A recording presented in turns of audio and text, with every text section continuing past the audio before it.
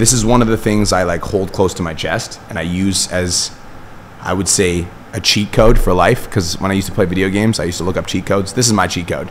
Brian Mark, welcome to Game Quiz. Dude, thanks for having me. This is fucking dope. Here we are in Koh Samui, Thailand. Who would have ever thought? Dude, it's funny. It is funny thinking about it. And the villa's beautiful. Yeah, it's been 12 years. I think it's like 10, 12 years since I've seen you last.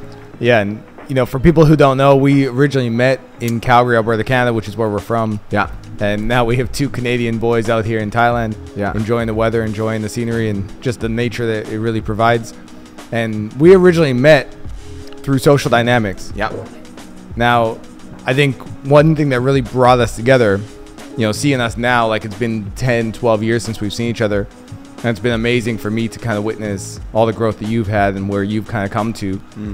And obviously I've been able to kind of reach a certain level in my life as well. But to go back and understand like where we came from. Yeah. That's been a special thing to be reflecting on this week. Yeah, I think that like for people that are like, that don't know my story, like I started out back in Calgary and Cam was my first ever mentor. Before Cam, I was partying, drinking. I just quit playing video games and smoking weed all day when I had met you, and I was just starting to take my life seriously, which was why I was like into these like personal development forums and like trying to figure out like who I could connect with that was like doing different things. And then I came across you and like, yeah, you're one of my first ever mentors. And I think that's really the beginning of where our journey started, which was we both kind of reached the point where we realized we were sick and tired of not living the life that we thought maybe we could. Yeah. You know, and we were talking about this a bit yesterday, which is like, you know, you mentioned you wanted to stop feeling like a loser. Yeah. And I think that's so much of my story too, for people, you know, who maybe know it or don't. You know, I was gaming 16 hours a day. I was very depressed. I was super anxious. I was pretending to have jobs. I was sneaking in through my bedroom window, you know, deceiving my family. Yeah. And, you know, eventually I wrote a suicide note. And that's really the night when I realized I need to make a change. And there was a decision that night. And it was that if I wasn't going to end my life, I was going to do the complete opposite, which was to truly try to live my life to the fullest. Yeah. And it came from this place of like curiosity. What could I achieve? Yeah.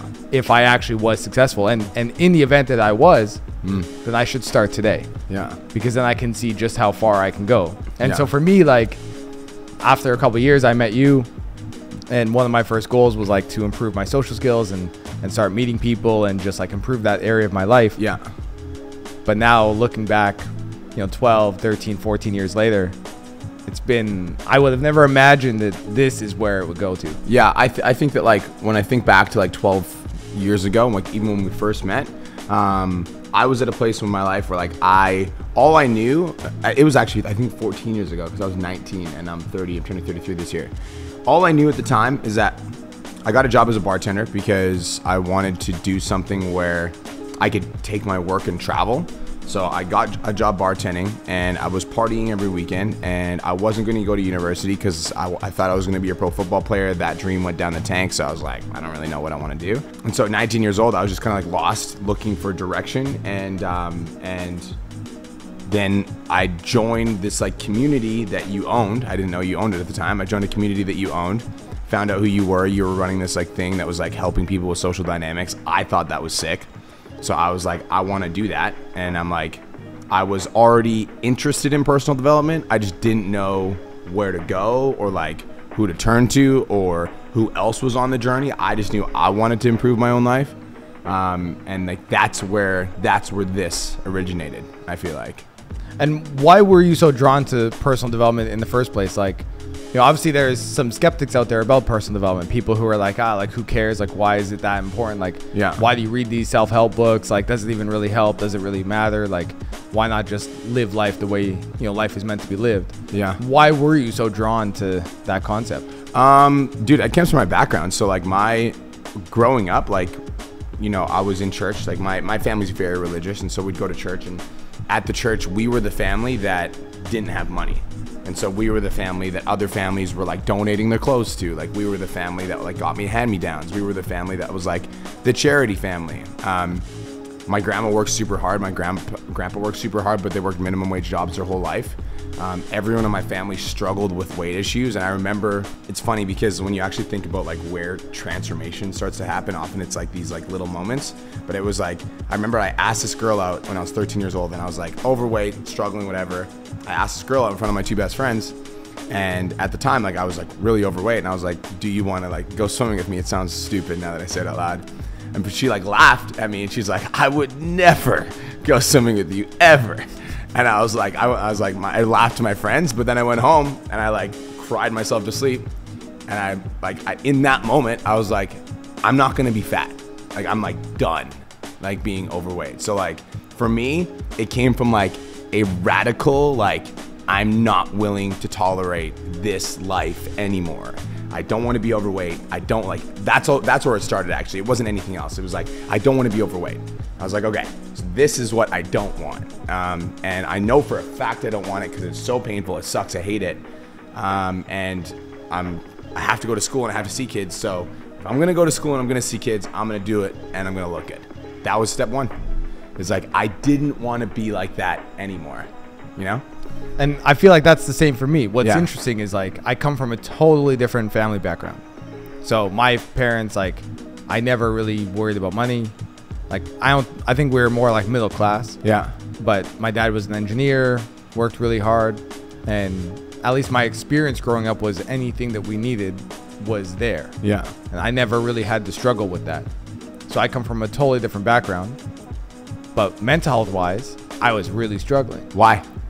I was bullied a lot when I was like in the 8th grade. Yeah. And in school, like school was really hard. I felt super misunderstood by teachers. I didn't really see the point in being at school. Why do I need to learn these concepts? Like for me, it was just like I felt like there was always a point that I would do a different path. And I just didn't really buy into the idea that like I had to go to school. Why do I need to be here? What's the purpose for it? My parents, I'm very blessed, were always teaching us to like be the best you can be a good person, try and learn, try and grow, try and like really pursue your potential, be passionate about life. And so I think that was always like an undercurrent. But for me, I just never felt like I belonged. And then a lot of my social experience at school was like really intense bullying that really hurt. I was rejected by girls all the time, kind of similar to you in that sense. Yeah. And mental health wise, I really reached like a really low point in my life. And so even though we come from different kind of like family backgrounds, we both reached that point that was the same, which was I'm no longer going to tolerate living a life like this because I just want something different. I want something better. I want to improve. And then personal development was really the catalyst for us to really start to move forward in that direction. For me, I didn't really know what my goals were at the time other than I know what doesn't work. And it was pretty much everything I was doing. I wasn't working out. Yeah. I was staying in my room all day. I was smoking weed. I was playing video games. I never set any goals. Yeah. I wasn't trying to pursue anything in my life. Yeah. Just feeling like a victim. Yeah. I knew that didn't work. And so it was like, all right, what if I tried the opposite? Or what if I tried something different? Let's see. But it was that decision of like, this is no longer tolerable that I think we both came to. And this desire for something better, something different. See, I want to pause there for a second because I think that a lot of people feel this way. They're like, I don't like the life that I'm currently living. And also, they just accept that. Like, I don't like the life I'm currently living. And then they're like, but it's always been like this. It's meant to be this way. Some people are destined for this life. Some people are born like lucky and successful, and some people are just unlucky and unsuccessful. And they just like write themselves off as if they have like no direction or control over like where they go. And I think that like step one for transformation was like recognizing like if I don't like it, I can change it. And I don't know how to change it. I don't know what to do. I don't know where to go. Like, but it's like knowing that I can. And I think that that is where the passion for personal development came from, is like, okay, I can change this. Like, I don't know how, but like I can change this. Because I think a lot of people never just say, like, I could change this. This could be different. Because they just have never imagined themselves living like any other way. It's like, why does an addict stay an addict to alcohol? It's like he's never imagined what his life could be like sober. Why do people stay addicted to like substances or gaming? It's like they just don't imagine what it could be like without it, right? I think 100%. And you know, it reminds me of around the time, like, maybe we had parted ways, which, you know, there's some backstory to. I had been in a relationship, and that relationship ended. And I was super depressed about this. And it was really gnarly because, so at the time I was, my cousin had an apartment that I went and lived in for a while. And it turned out that my ex-girlfriend, who we had just broken up, she was dating a new guy, and he lived across the street from me. And so every day when I was walking home, I'd go to his coffee shop to like read. And every day when I'd walk home, I'd see her truck across the street at his house, fucking this guy. And it crushed me. Like, if I saw her truck there, it was like devastating for me. It was so bad actually that I would usually walk home like staring straight at the ground. Because I knew if I didn't see her truck, at least I could kind of be like, maybe she's not there tonight. But if I knew she was there, it was like really, really bad and really dark. And I just remember there's this moment where I was in the living room and I looked across the hallway and I could see the mirror of the bathroom. And I just had this thought that was like, if I could write something on this mirror to remind myself to keep going, or like that things could get better, or some source of hope, like what could I say? And this phrase came to me, which was, if I could, I would. And what this meant to me was, if I could get better, if I could overcome this, if I could become successful, I would. I would choose that. That's actually what I want. But right now I feel so much pain that I can't see beyond that. And I just feel like giving up. I just feel like I can't control it. But if I could overcome this and be successful, that's what I would choose. And that began this journey at that time for me of what are the things I could do that would help me feel better? What are the things I could do that would help me start to improve, start to be successful? And that was things at the time, just like going to the gym, meditating, reading good books, eventually moving to Colorado and finding some space in my life, surrounding myself by better people, having a new goal to pursue. But it started with that decision. If I could be better, if I could improve, if I could overcome this, I would. And I did want that. What were the practical things that you did at that time to overcome that relationship? I think the gym was like a huge one. Yeah. For me, like working out, eating good healthy food. Yeah. Those were really, really important. DJing was also a really important piece of that for me. That gave me like a creative and emotional expression to be able to get stuff out of my system and be able to play. And like when I was playing, I didn't really think about things. It was like I was able to process my emotions. To be honest though, like one of the big things that really helped me, I think, was I ended up moving. And I moved at the time from Calgary, which is in Canada, down south to Colorado. And I remember the first day I arrived there, I'll never forget it, because just the relief I felt about being able to go to the grocery store and know I wasn't gonna like run into my ex and see her with this dude, gave me this like stability that I could like go to the grocery store, I could leave my house, I could go do other things and just feel safe. Because at the time in Calgary, I just didn't feel safe about that. And that really helped a lot. Yeah. Then I was surrounded by a bunch of other people who were trying to pursue their own business, trying to make an impact on the world. Yeah. You know, that led to things like the TED Talk, and things kind of progressed from there. But I think finding space at the time for me was really important, because otherwise I was just constantly anxious everywhere I went that I was going to be hit with this terrible emotion if I ran into them. You know what's interesting? I feel like so like if you're not happy with where you're currently at right now and you're like, I'm not satisfied, if you know that for sure, it's like one of the things that you could do is you could look at yourself in the mirror and be like, I'm not willing to tolerate this level anymore, I want to change my life. But some people just don't have that. They just like, they've tried, it's failed, hasn't worked, whatever. And so they just don't believe that switch could be flipped, which it always can, but some people just don't believe it. I think another way to flip that switch, with or without you wanting to, is to move to a different city. Because I completely agree with that. Because when me and you ended up splitting up and I kind of like went out on my own path, like I'll go into that like briefly. We worked together for a little bit. I was like 19, 20. I didn't really know what I wanted with my life. And I think that at the time I was struggling with an Adderall addiction. I couldn't communicate that to you. I was like, you were my mentor, but I like couldn't tell you that. And so instead of being like, I'm struggling with Adderall addiction, Cam, help, it was like, I need to blame somebody else for this and I need to run. Like that was like the default. So I was like, I needed to peace out. So I literally left because I'm like, I couldn't stop myself from doing Adderall. I couldn't quit I like tried to quit myself. It wasn't successful. So I was like hopeless, like in my own like world. And then I was like, okay, I need to get the fuck out of here. Like I need to go somewhere. I need to do something. So I left. I went to a different city, and like going to a new city was really hard because when you're overcoming any sort of addiction, there's like this withdrawal period. I felt like my social skills went from like 100 to 0. I just felt like lost. I was alone. I didn't even know if I was going to make the football team. I was like a walk-on tryout.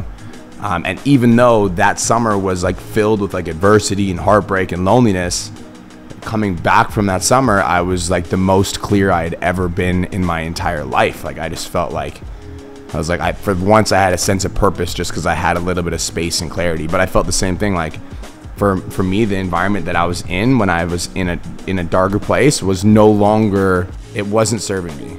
And so getting out was a big part of transformation. I know that you work on that like with one of your clients too. Just like, let's get you out of your environment.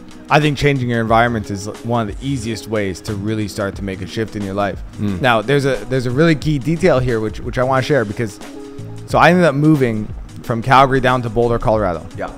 And I moved into this house with a bunch of other guys who were like passionate about entrepreneurship, passionate about impact, passionate about personal development. And there was one guy I knew there. His name was Phil Drolet. Shout out to Phil. It totally changed my life. But so we just moved in there, and on the first night, we were in the living room kind of talking, Phil and I just like connecting. And he said, all right, man, like I'm going to go to bed. I was like, all right. And I used to say this thing, you might even remember this back at the house. I used to say this thing before we went to bed, which was, well, we live to fight another day. And so I said this to Phil. I said, all right, man, well, we live to fight another day. And he turned to me and he said, no, I'm not taking that belief on. If you think life is a fight, life is a fight. If you think life is a flow, life is a flow. I choose to see life as a flow, so I'm going to bed. And I remember, I'll never forget this. I stood there like, all right, man. And then I walked upstairs. I was staying in my friend Cesar's room. And I laid on the bed and I stared at the ceiling all night because I realized like I had moved down to Colorado thinking when I arrived in Colorado that I had the victory. Yeah. That things were going to change, that like the work was done. Yeah. And what Phil taught me that night, which I'm forever grateful for, was arriving there was the beginning of me having the opportunity to change my life. I was able to get into the room. I was able to get down to the city. Yeah. But that's when the work actually began. And to give myself credit, I woke up the next morning. I went to Phil. I said, hey, bro, thank you for what you said last night. I get it. And I immediately started to, there was a course that he had suggested, a personal development course. I bought it. I started to go through it. I started to apply it. And things started to change. And so for me, it was so crucial that like changing your environment is one of the hacks. I firmly believe in that. Yeah. But changing your environment, that's when you now have the opportunity to make the change. And that's when the real work begins. That's funny because I love that. And I also think that coincides with coaching, that coincides with personal development, that coincides with it coincides with getting a gym membership. Because like a lot of people, what they'll do is they're like, okay, I need to get in shape. And so they go to the gym. They're like, I'm buying a membership. But it's like buying the membership gives you the permission to start doing the work. Buying the course gives you the permission to start doing the work. Changing your environment gives you the permission to start doing the work. But it's like, at the end of the day, changing your environment is a really good stimuli, but like that's the stimuli that could or should light the spark. So yeah, I completely agree with that. I love that statement. So when you started to get into personal development, like what was your gateway to that? What, like, was it a book? Was it a course? Was it a mentor? Like, how, like you kind of came to this point where you realized, I'm sick and tired of living the way I am. I want to change. Yeah. What was the initial gateway for you? I think fitness was the gateway at first. Like if I think back and like I actually think about like what started me working on myself was fitness.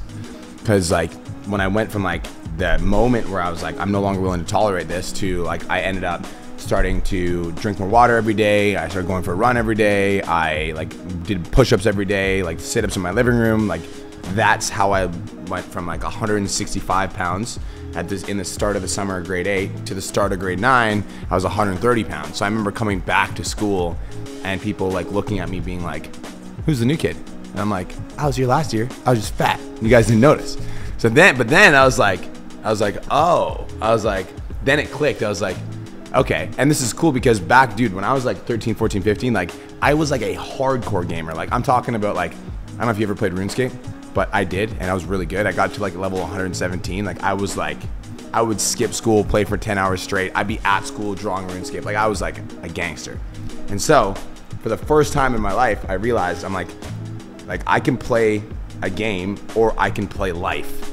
And like playing life is so much fun because all the hours that I put into developing my skills on RuneScape, like logging, witchcraft, like defense, offense, all that, I'm like, or I could just be like gym, exercise, workout, get jacked. I was like, that seems way cooler. So it's fitness. And then fitness was the first skill that I developed where it made me realize I can develop a skill. And then once I developed the skill, then I got into high school and my friend was like, dude, we should join the football team.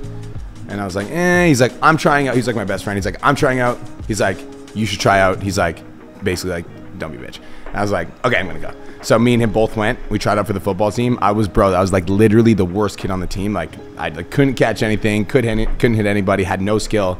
But I learned from this thing over here, losing weight. I was like, if I focus, I can get better at something. So showed up early, was the last person to like leave the field, was always asking questions, was studying film in my spare time. In like grade 10, I earned most improved. Grade 11, I was team captain. Grade 12, I took us to city finals as the captain of the team. So it's like, I saw that progression. And then after high school, I was like, okay, like, what do I want to do? I'm like, I don't know what I want to do, but I knew that social skills were important. And that's where I got connected to you.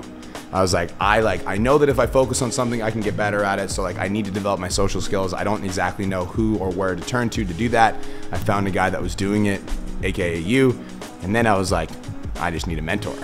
And so you ended up asking me to move in with you. And at the time, like, dude, I didn't even make my own bed. Like I was eating cereal out of boxes with my hands. Like I was just a kid, I was just a kid. So like, I think that like, I never had a father figure growing up. Like my dad wasn't around and it wasn't his fault. Like me and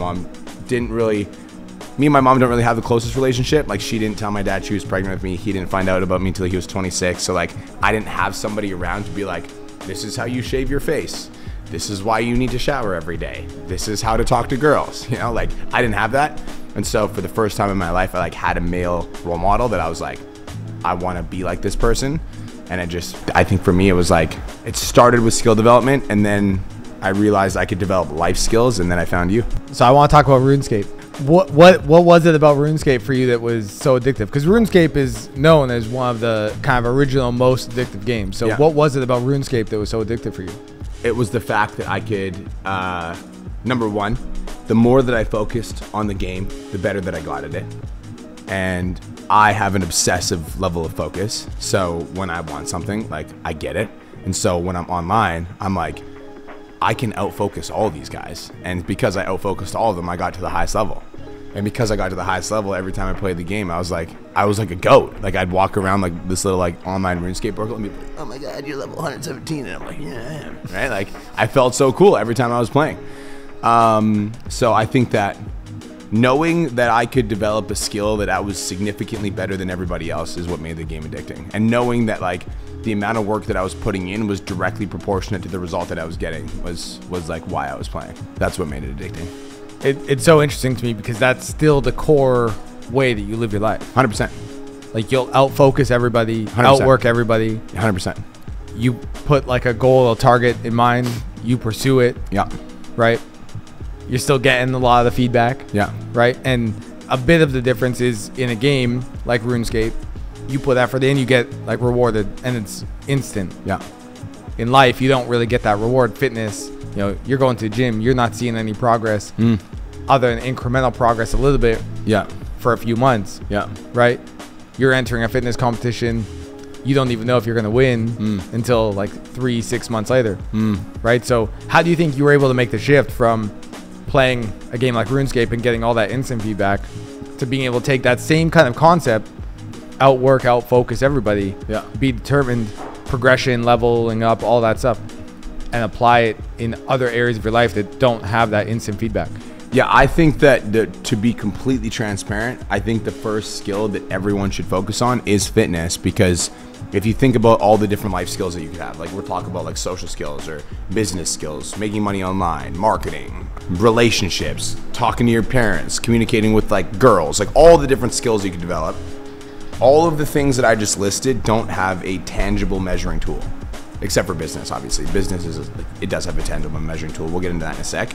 But I think fitness has a stick that you can measure. It's like if I'm 130 pounds and I disappear when I turn sideways because I don't lift a weight and I've never touched a dumbbell in my life, like if I do 100 push-ups a day for the next 100 days, you're gonna see the measuring stick move a lot. Like you're gonna see that like progression happen pretty fast. And I think that seeing that progression and realizing that you can make progress is the first step. Because for me, it was like, dude, as soon as I lost the weight, I was like, okay. I'm like, what else can we do? Like, that's where my mind went. But I think that a lot of people try to change their life without tangible measuring tools. And I think whatever you measure is going to improve. And so for me, fitness is always going to be number one. And that's why I'm so passionate about it. That's why I teach personal trainers. That's why it's been like, I've done 10 fitness competitions, because I know that there's such a tangible measuring tool. Like if I set a goal and I put in the work, you know, over an extended period of time, the result is going to be that I'll look a certain way or feel a certain way, whatever, and that's going to give me confidence to do other things. So it's always been fitness first, because a lot of skills, like if you think about a game like RuneScape, like if I don't like, because RuneScape had a bunch of different skills you could practice. You could like log in the forest or whatever. So it's like if I went logging in the forest and I was level 1, I put in like 30 minutes of work and I'm level 2. And then to get to level 3, it takes like 45 minutes of work. And to level 4, it takes, you know, but you can see the levels progressing. And so if you think about something like social skills, it's like, I can't see my social skills improving. There's no tangible measuring tool. So it's really demotivating. So I think that you need to have something where you can like tangibly see it. And hopefully something that you can see like almost instantaneously. So it gives you hope. When you get hope, then you can be like, okay, like I can keep going. I can keep doing more. Does that make sense? 100%. And I think with fitness, it's like you can see your strength. Right, obviously, like you'll see your physique improve, but that'll take a bit longer. Yeah. But you can definitely be tracking the outputs as well. Yeah. How many times you've been going to the gym. Yeah. The weights of like improving, your strength improving. Yeah. Right. You feel more energetic. Did you leave the gym feeling like stoked, or did you leave feeling super tired? Like there are some of these things you can measure, but just the weights alone are one of the easiest ones you can really be looking at. So I agree that I think fitness is one of the first ones, especially for gamers, to really be focusing on, because that is a direct correlation between the effort I put in and some sort of tracking or measurable outcome. That when it comes to games are very good at giving you that. You have a scoreboard, the leaderboard, you have rankings, you have the progression systems, you have all the rewards that come with all your effort. And that then gets you very excited to put in that effort because you're getting rewarded. Except it's really for nothing other than the feeling of I have been able to do well, or I'm really good at this. But the tangible benefits in improving your relationships, making you more wealthy, giving you a greater sense of purpose in life, making you happier.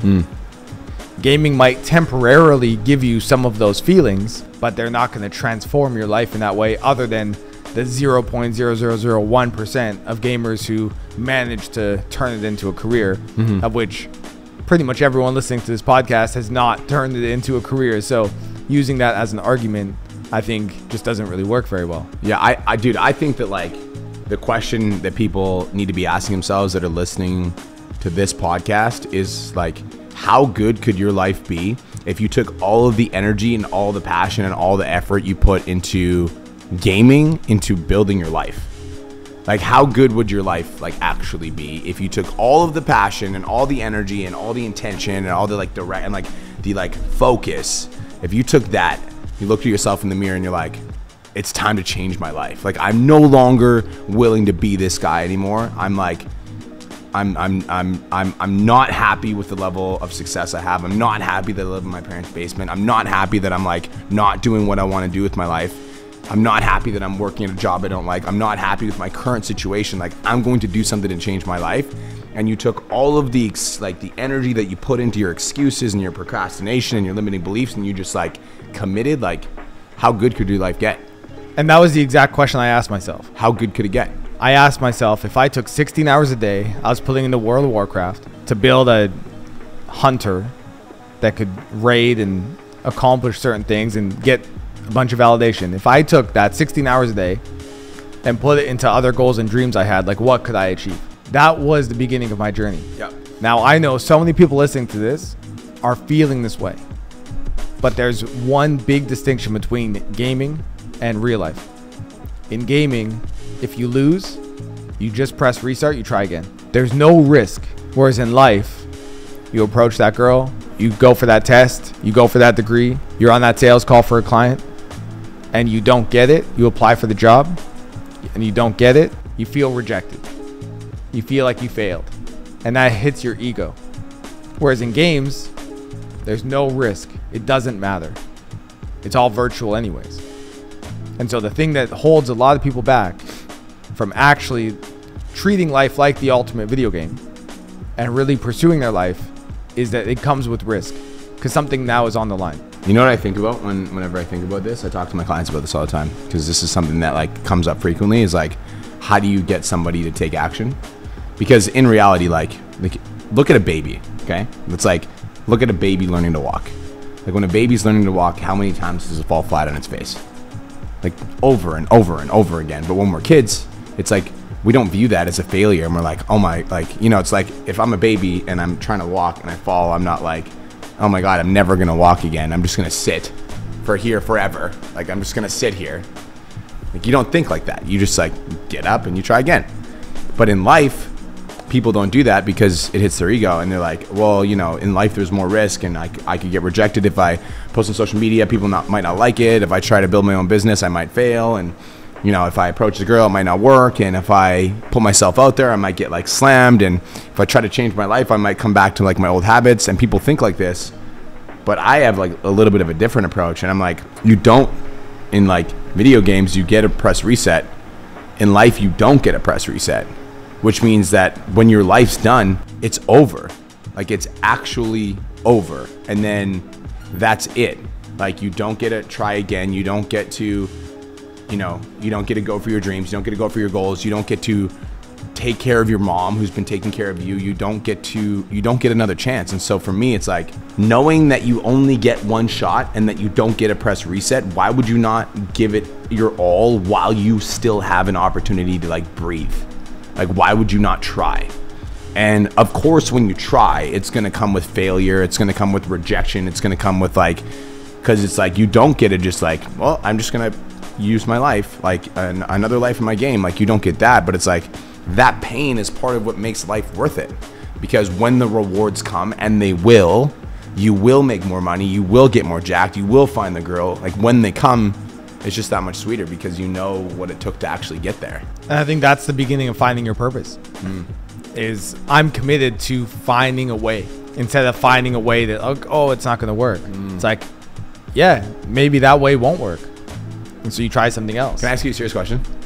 When you wrote your suicide note, what made you decide not to do it? So there's been a couple different times in my life I've written a note. And so I want to share a couple of them.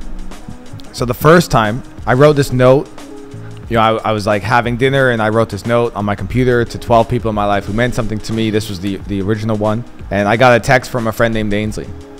And she said, hey, Cam, a couple friends and I are going to go see the movie Superbad tonight. Do you want to come? And I said, yeah, sure. Like, let's do it. And so we went to that movie. We hotboxed the car before we went in. I'm not advocating for this, just being real about what happened. And if anyone remembers that movie, it was a really funny comedy, right? There was a character, McLovin. And I just remember like being in that movie, going from writing the suicide note over dinner to smiling and laughing with a group of friends at a movie theater. There was a moment where like I zoomed out and I could see my life from a third perspective. And in that moment, I realized how serious my situation was. Because I wasn't just like thinking about suicide, struggling with it. I was seriously planning to follow through with it that night. And that scared the shit out of me because I realized I was a danger to myself. And I realized I need to ask for help. And my dad's always told me, like, if you ever need something, you come to me. And so that night when I got home from the theater, I said, Dad, I need to talk to you. And he came down. I said, I need to find a counselor. I need help. And that began that journey of turning things around. One thing the counselor did just quickly was he held me accountable. So I had to get and keep a job. My first meeting with him, I went back for the second one, and he said, "Did you get a job?" I said, "Yep, I got a job at Mex," for any Canadians who might remember that clothing store. And he said, "Did you go?" And I said, "Nah." He said, "Next time you have to go. You have to get a job and you have to keep it." And so I got a job at H&M at the retail store. And I actually missed 22 out of my first 27 shifts. The only reason I wasn't fired, I think, was divine intervention. The manager would always say, "You didn't come. What's going on?" And I was like, I was going through a lot, trying to change. But like, I was throwing up in the shower before work was what was happening. I was just so anxious, having panic attacks. But they stuck by me. And eventually I figured it out. The last time I wrote a suicide note, I think I was maybe 20. I was around 29. It was just before my 30th birthday. And I was just feeling a lot of pain in my life again. And I just felt like I just couldn't do it anymore. And so I actually sat at train tracks in my car for about 3 hours thinking about whether or not I should get out and actually like do this. And friends were calling me, being like, you know, trying to talk to me, trying to like connect with me, and I wouldn't pick up my phone. And then eventually I got out of the car, felt like got a bit of space from like the environment and felt a bit better. But something a friend told me was suicide would always be a trigger for me if it was actually an option in my life. And so the reason I kept being triggered and thinking that I would follow through with it was because there was actually a part of me that thought I would actually do it one day. And what he suggested, and I understand for some people they might think this was harsh of my friend to say, but I really think it was the thing he said to me that changed my life, honestly. But he said it can no longer be an option. And so that night I wrote a letter to my mom that said something along the lines of, I will never take that action. Suicide will no longer be an option for me in my life because of the pain I know it would bring my mom. Because the first time I said I was suicidal in my life, I was in the 6th grade. And I said it because I wanted to get out of detention. The teacher had said, "You have detention." I said, "Well, I won't be here tomorrow for it." And he said, "What do you mean?" I said, "Well, I'm going to kill myself." And of course he was alarmed. Yeah. And I ended up in the counselor's office. I knew this was a mistake because now I was like being held hostage, you know, by the school. Yeah. I was just trying to get out of detention. And my parents came in, and I remember my mom looking at me like with like so much pain in her eyes, saying, how could you feel that way? And the pain in my mom's eyes every single time I've been at that darkest point in my life, the thing that's always kept me there was the pain in my mom's eyes that one time, because I knew that it would be devastating for them, and they would never recover. And that's the thing that really has kept me alive. It's powerful. So I think that's like, I think there's people listening to this right now that need to hear that, because it's like when you're thinking about, I'm not fucking satisfied with where I'm currently at, that can't be an option. And like staying the same also can't be an option, because you know where that leads. It doesn't lead anywhere. And so like, let's find a better path. Like, let's do something different. Like, let's work on ourselves. It's very powerful. I 100% agree. I think we come from different backgrounds. We've had different paths. We've achieved different things in our life. But the common thread is a decision that the current situation we were in could no longer be the future situation. And we had different goals. We had different ambitions. You know, the path has been wildly different. There's been a lot of ups and downs along the way, for sure, for both of us. But there's always been a North Star, which is improving our life and being willing to take the action to make it happen. When you talk about like video games, I think that I do view life as a video game in this sense. Like, in the sense that I believe there's, 4 different areas of your life that you could work on. Like if you think about RuneScape, how you can do logging or magic or, gardening or whatever the skills are. I think in life, you've got your health, you've got wealth, you've got relationships, and you've got self. And health goals are like, I want to get jacked, I want to look good, I want to have a 6-pack, or I want to feel good mentally. And wealth goals are like, I want to drive this type of car, live in this type of house, make this much money, run this type of business. And then relationship goals are like, I want to meet my dream partner, I want to be surrounded by good people, I want to be, around people that inspire me. And then self goals are just goals that you have for yourself that have nothing to do with anything. Like I want to get a tattoo on my body because I like tattoos. I think they're badass. And so like health, wealth, relationships, and self are like the 4 areas of my life that I view as like I gamify. And when I mean I gamify them, I'm like this is the vision. These are the areas of my life that I'm going to focus on. And I'm going to take all of my energy and all my effort that I was wasting on my potential, and I'm going to pour it into these 4 different areas. And so for like every day, I'm trying to advance these skills, because the more time that I put into these skills, the better that I'm going to get. And I try to find tools that I can measure my progress in. So in fitness, it's like, I know that if I have a 6-pack, that's an indicator that my fitness is on point. When my 6-pack goes away, that's an indicator that I'm eating too much pizza.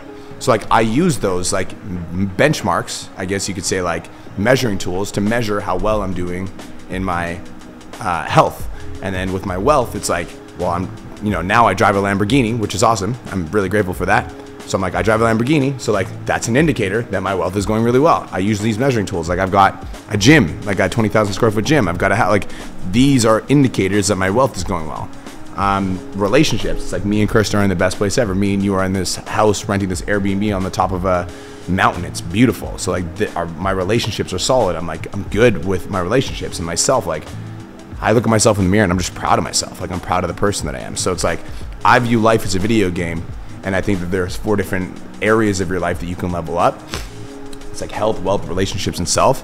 And like I just pour my energy every single day in trying to advance these skills just a little bit more. And I think there are 2 key ideas here that are really crucial. The first is you've let go of all the stuff in the past, the current situation that you're at. You've let go of the things that have led you to that path and said, look, that hasn't worked. Let's let it go and let's find something that will work for us to move forward. Right? And then you've actually had a North Star of where you're looking to go, and you've been accountable for it. Because I know something you're a big believer in, and same for me, is taking responsibility. Ultimately, the life that you're living, you are responsible for. And otherwise, you're a victim. You were rejected, you were bullied, you were fat, you came from a family that didn't have a lot of money. It would have been very easy for you to play victim. You were at a point where you didn't have the results you wanted. Would have been very easy for you to play victim. Can I be honest? I did play victim. Exactly. For a long time. So when did that change? How did you like stop playing victim and do that while taking full responsibility for the results that you're creating in your life, and had that be such a core tenet of who you are today? Oh, dude, that's a deep question. That's a deep question. That's what we want. Right? That's a deep question. When did I stop playing the victim? Like when I stopped blaming my mom for kicking me out when I was 8. When I stopped blaming you for my own addiction. When I stopped blaming everybody other than the person that was looking back at me in the mirror. When I stopped blaming my dad for not being around. Like when I just realized, it was a Will Smith quote actually. Will Smith says, like, there's a difference between fault and responsibility. Like it might not be your fault that your dad left you, or your mom abused you, or you were born in a trailer park, or you had all these adverse circumstances. Like your dad wasn't around, or he was around and he beat you. Like that might not be your fault. He's like, but it's definitely your responsibility to do something with it. And most of my life, bro, I played the blame game. I would say like, that's something that I still struggle with to this day, in the sense that I catch myself in those behaviors and I have to be like, nope, where am I, how am I responsible here? Because I think it's almost like a default human reaction when something happens to us. We want to we want to absolve ourselves. We want to be like, I'm not responsible here. But it's like, I try to accept full responsibility for literally everything in my business. Like if somebody in my company makes a mistake, I'm like, I literally will send a client a message. I'm like, I'm sorry, that's my bad. I'm the one that hired the person that did the thing. It's totally my bad. It's like somebody makes a mistake at the gym. Like it's not this person's fault. It's my bad for not training this person properly. Like I take full responsibility for literally everything. And so I think that it started when I stopped blaming people in my past for what was going on. And one of the things you said is you had to let go of all the things that you used to know that made you who you are. Like, dude, you know how hard that is? That's releasing your identity. That's letting go of literally who you believe that you are. And the reason that's so hard for people to walk through that door is because as soon as you accept responsibility for the fact that you're in full control of your life and you're the one driving your ship, that means every excuse that you've ever made for not living up to your full potential was a lie. And that's a really, really hard pill for a lot of people to swallow. But a necessary one. A necessary one. And that's where real transformation actually happens. Yeah. And, you know, to go back to that story with Phil in the kitchen, we live to fight another day. He directly said to me, yo, I don't live my life like that. And I'm choosing not to live my life like that. And that confronted me. Because in that moment, I thought, oh, I'm just making this cheeky little remark that I used to say to everybody all the time, thinking I was funny. And then I realized I was playing victim. Life is so hard. Poor me. Life is like all about suffering. Yeah. And in that moment, I had to choose, like, am I going to actually step forward and start to find flow in my life too? Am I going to start to find purpose in my life? Am I going to come to Boulder and actually move forward? Or am I going to just say, it was too hard, it didn't work out? It's another struggle. Exactly. Yeah. And I think something you said to a friend the other day was, you don't have problems, you have solutions. I think that's a really powerful statement. That's one of my favorite quotes is whatever you're looking for, you're going to find. Whatever you're looking for. And so if you're looking for all the reasons that it can't work or that you're going to fail or that it's not possible or like it's like it just won't happen, when you're looking for those reasons, you'll find them. And I know that because I was that dude. Like, I know what it feels like to struggle for money. I know what it feels like to not have things. I know what it feels like to like not be successful. And like now in the last 12 years since we met, like I've achieved, $1 million years. I achieved $1 million a month. Like I'm making $1 million in 30 days. And I never would have done that if I wasn't looking for how to make that happen. But it's like, I don't look for things that aren't working. I almost try not to even talk about them. I only look for like ways that I can win, and I'm only looking for opportunities, and I'm only looking for like areas that I can improve and get better and grow. And like, even when I see a problem that's like in my business or my life or my relationships, I view this as an opportunity for me to work on this and become a better person, a better version of myself, a higher level version of me. Like I want to grow through the adversity. And it's the same thing when you talked about like earlier, you were like, people are afraid of rejection, right? Rejection is actually a good thing because it gives you a direct mirror on like what you need to work on. So if you walk up to a girl and she says like, she laughs in your face, there's probably a reason. And so you could be like, I suck, I'm the worst, like woe is me. Or you could be like, okay, maybe she doesn't want to date me because I've been living in my parents' basement for the last 10 years. Or maybe she doesn't want to date me because like, look at me, I'm overweight. Okay, and now like, what am I gonna do with that? Well, I don't want to be overweight. Okay, so what am I gonna do about that? Let's do something about it. Let's go for a walk. And like, that's where it starts, So it's like, I view every adversity as an opportunity. That's where it starts, and that's the process that goes on infinitely. You were just sharing that you still have to catch yourself when you play victim. 100%. For me too. I still have to catch myself when I'm in that space. There are still points in my life where, even with where I am now, I realize, all right, what sort of limiting beliefs do I have about myself still? What limiting beliefs do I have about myself that are keeping me from reaching that next level? And in order for me to go from where I am now to like the next point in my life that I want to get to, I have to reevaluate my identity. I have to reevaluate my beliefs. I have to reevaluate the actions I'm taking. I have to reevaluate who I'm surrounding myself by. Because what got you here is not going to get you there. For people listening who might feel like you have to make a decision now, that's the same decision you have to continue to make as you go forward in your life. It's learning the process that's the dance of life. You're going to face adversity. You're going to get feedback that's not working. Yeah. And that's the same process of having to overcome it that you have to take to actually get to that next level. And you just repeat that over and over and over and over and over. For us now, it's been 12, 13, 14, 15 years. But that's still the same process that we have to go through. So it's not something that you only do one time. It's a skill. It's a process that you learn to nurture and you learn to develop. You might catch yourself playing victim. All right, you got to correct yourself, right? And that's the same thing you have to do now, even if you've reached a certain level of success. Dude, I think, and we talked about this the other day. That's why it's so important to be surrounded by the right people, because the right people, like me and my wife have a beautiful relationship, because if I'm complaining too much, she'll be like, yo, like, listen to yourself. It's the same thing with me. It's like, if she's like gossiping too much, I'm like, do we really want to be talking about other people when they're not in the room? It's like we hold each other accountable. And I think it's the same thing with like my friend circle. It's like my business partner, me and Cole, like if there's something going wrong in the business, like I'll call him and then I'll vent.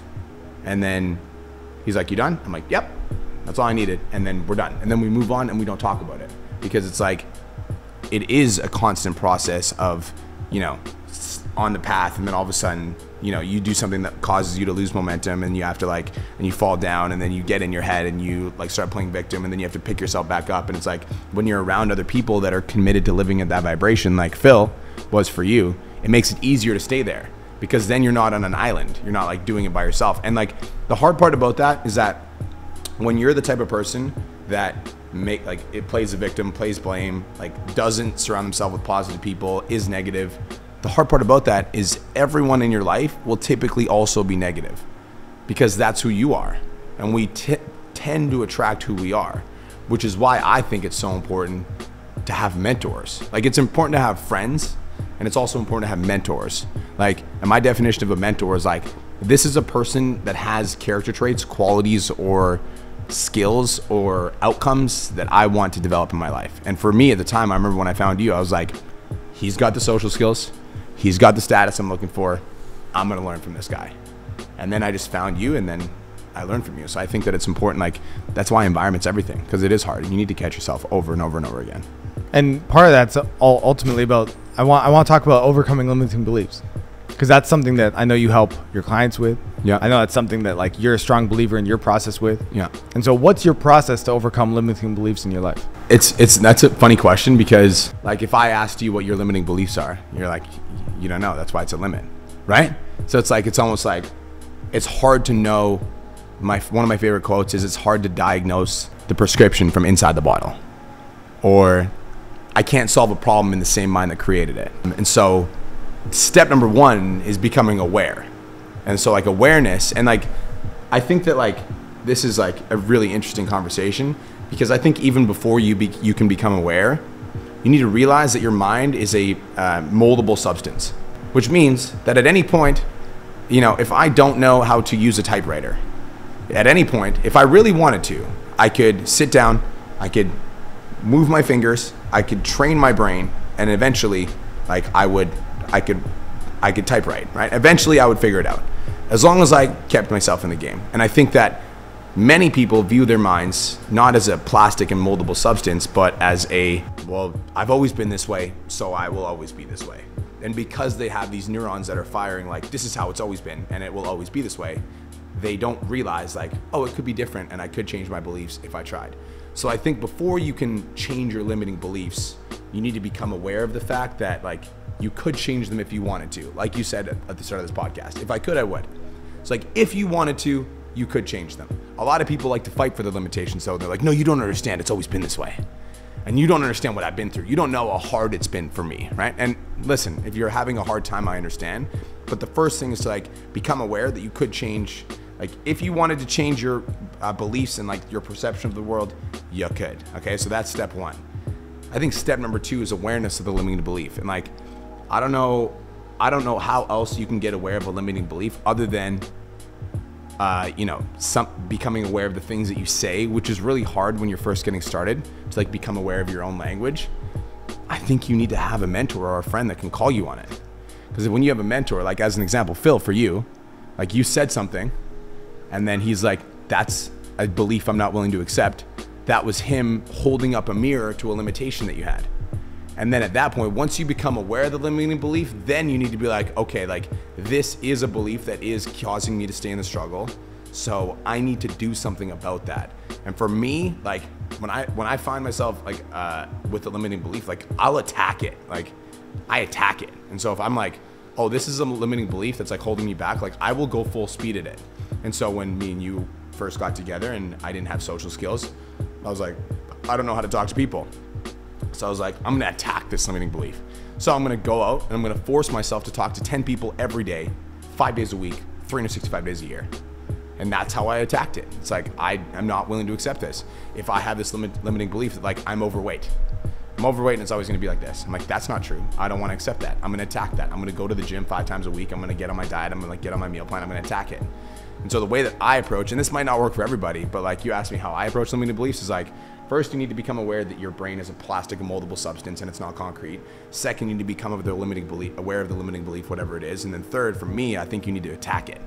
Like, I'm not going to accept this. Like, this is not a reality I'm willing to accept. I'm going to go all in. Yeah, I mean, I completely agree. And, another one that a friend had brought to my attention, I guess, like maybe 2 years ago now, was he brought up the phrase, like, are you allergic to money? Because for me, I felt like I had reached such a high level of success in my career. I reached, as an expert on the topic and in the field, I had certainly done that, traveled all over the world, spoke everywhere, the media, all that stuff. And yet I could still barely afford my rent. And I remember saying something along the lines of like, man, I work so hard. I've worked so hard for years, like 10 plus years, wake up every day, work super hard, put in hours, all this stuff. Yet my bank account did not reflect that. And he would always give me like he'd ask me what my to-do list was. And then he would look at it and say, well, that's obvious why you're not making any money. And he'd give me a different to-do list to do. And of course I would be super resistant to this and never do any of it. And never do any of it. And he'd always be like, bro, are you allergic to money? Yeah. And it was this phrase where it made me kind of think like, wait, like what is going on here? And it brought that same awareness. In the same way Phil was like, bro, like life is not a fight. Life is not a struggle. Life is a flow. And then that gave me an opportunity to start to like attack it. Now, part of the way I've attacked it at times is finding a new belief and replacing it with that. So instead of my life is so depressed right now, I need to end my life, it was if I could get better, I would. And since that's what I actually want, how do I actually get better? And that put me on a path of what are the things I can do, even just from a scientific perspective. What have we learned that can help us feel better, feel less depressed, feel happier in our life? I think mentorship is something that like you continue to show at every stage of your life, even back when you were a teenager to now, is something you're constantly reinvesting in, seeking out, finding, and that's a huge part of what's helped you become successful. I've seen that example. I'm investing in myself way more than I ever have from that example. Right? So I think someone bringing that awareness to you of where are you holding yourself back, I realized I only ever prioritized having my own business from a location and time freedom perspective. I never had the idea of, oh, as an entrepreneur, I'm also going to be successful financially and be able to stay in a villa like this or drive a car like you have or just have the kind of financial freedom that I really aspire for. And so I think having people bring that awareness to you is key. For me, it's also been replacing it with a new belief that I can start to focus on and attack. I love that. And I also think that there's something else to be touched on in there is like, even your friend being around you being like, bro, you're allergic to money. It's not just the things that he said, but correct me if I'm wrong, but it's also like the person that he is. Well, he was someone who like we started at different points. I started years before him. And then within like 3 years, he was way beyond what I was doing. And it made me really question, like, what is he doing different? And why is he seeing that success and I'm not? And that also, I was telling you about this a bit, that like, it put a bit of fear in me that my buddy, my best friend, was going to end up just outgrowing me. And I was going to be left behind. And it was because I wasn't living in full alignment with my full potential. And there were a lot of ways that I was accepting and settling for mediocrity in my life. I tell my clients this, that 2 years ago, I wouldn't have woke up at 6 a.m. every single day to be on coaching calls at 7 a.m. 2 years ago, I wasn't willing to do that. Okay, I would do 8. I was willing to wake up and like do a call at 8, but that's 9 o'clock Eastern, which means most clients aren't available. And now it's like, I'm willing to wake up at 6. Here's the difference between you and me. You're waking up at 4, right? You're waking up at 4. And that's like a no questions asked. This whole week you've been here, we've been staying together, bro, you've been up. Don't miss. right? You don't miss. Yeah. And what do I get to see? I get to see the level. Right? I get to see the commitment. And that's exactly like what I need to see, because it reflects for me. It's not about the time. Yeah. It's about the level of commitment. Yeah. Right. And I get to see, all right, what's the difference between your level of commitment and my level of commitment? And that then reflects and gives me a visual and kind of an example of, all right, now how do I attack that? And bro, I promise you, from this week, I told you yesterday, there's going to come a day where I hit you up and I say, bro, from that week, here's the progress I made. Because what I needed was to see it. Right? Yeah. Because I know, cool. I know you since you were like 17 years old. Yeah. And seeing you now, for me, super inspiring. Cool. I'm super proud of you. Thank you. And back at 17, there was no doubt in my mind that this is where you would get. You know, it's funny. I told Chris this before we came here. I was like, you were the first person that ever told me that I was going to be bigger than Tony Robbins. Remember telling me that? Yeah. You're the first person that ever told me that. And like, I do for like, that stuck with me for like, I'm going to get emotional. That stuck with me for a long time. And to this day, like, if you look at my vision board, I'm like, bro, I'm going to be bigger than Gary Vaynerchuk. Like, I'm like the next guy. And that belief started with you, because you always said like, you've got something, like you're going to be something big. And so I believe that you, like, I appreciate that. And I want to touch on something you said, because I never really thought about it until you positioned it the way that you did.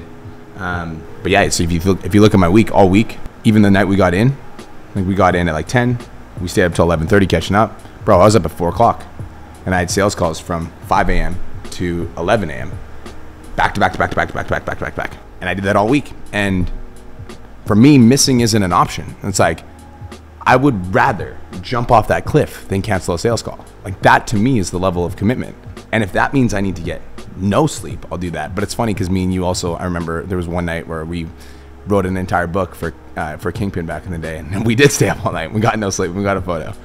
But it's like, that to me is like, I remember hearing a concept from one of our old business partners back when we used to work together. And I think this has stuck with me my whole life. And this is one of the things I like hold close to my chest and I use as, I would say, a cheat code for life. Because when I used to play video games, I used to look up cheat codes. This is my cheat code, is I look at what everybody else is willing to do and I do like just a little bit more, because I know that like that little bit more might not seem like a lot right now, but when you add that little bit more and you times that by 10 years, by 20 years, that makes a difference between the people that you like remember forever and the people that get forgotten.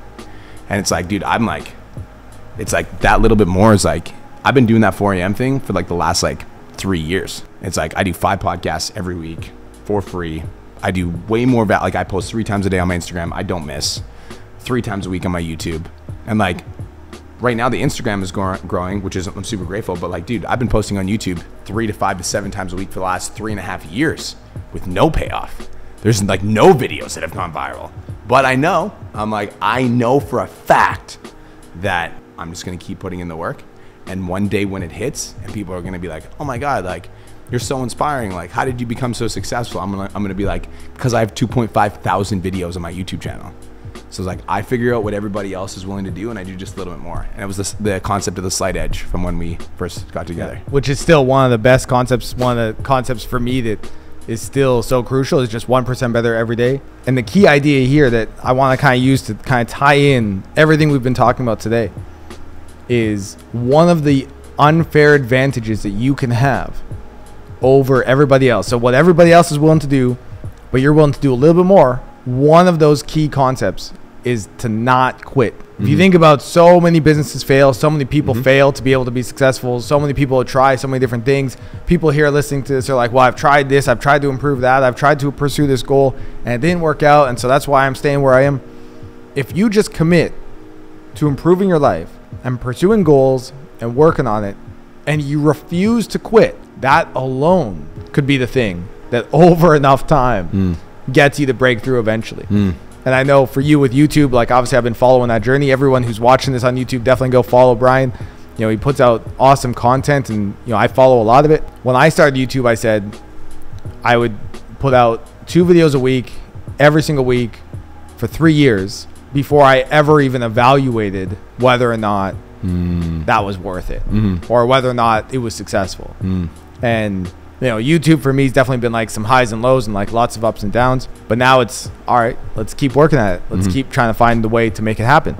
And as long as you just don't quit and you keep learning, you keep growing, you keep taking action, success is inevitable, especially when everyone else is going to be willing to quit. If you just keep going, you can succeed. I love that.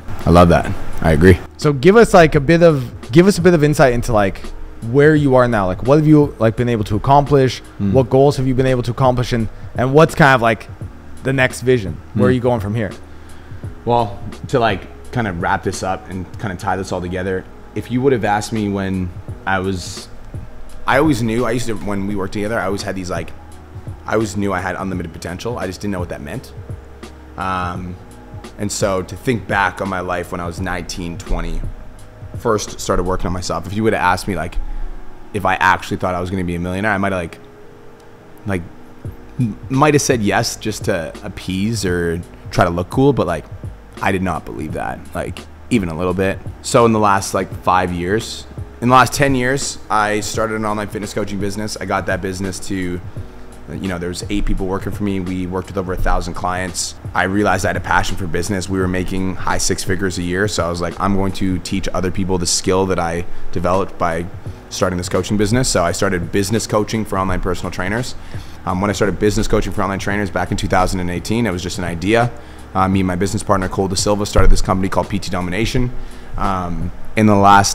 It's almost been 6 years now. In the last 6 years, we've worked with over 5,000 coaches. I think we're getting close to 6,000 at this point. We've made over $20 million in sales and revenue.